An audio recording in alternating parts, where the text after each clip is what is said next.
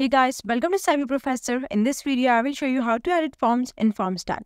On your dashboard, you will be able to see form. So click on this open forms and it will open up like this. So here I'm going to create a form first and then edit it. In the top right corner, you can see create form. Tap on it in order to create a form. Here choose form and then click on next step. After completing form creating step, it will bring you to this page. So in order to edit the form, tap on the field that you want to change. Like here I want to change this home field. On the left you can see the option of field label. From there you can change the name of the field. All the changes that you make here are live and they take place on the form itself. And you can adjust all the fields as needed. You can also make changes on the checkbox.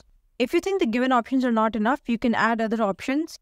And if you do not want to add more options, you can add this add other like this. And after that, you can even change the layout of your form. You can change it into horizontal or even vertical. You can also change the field language, which is here at the way bottom. And you can select the language that you want.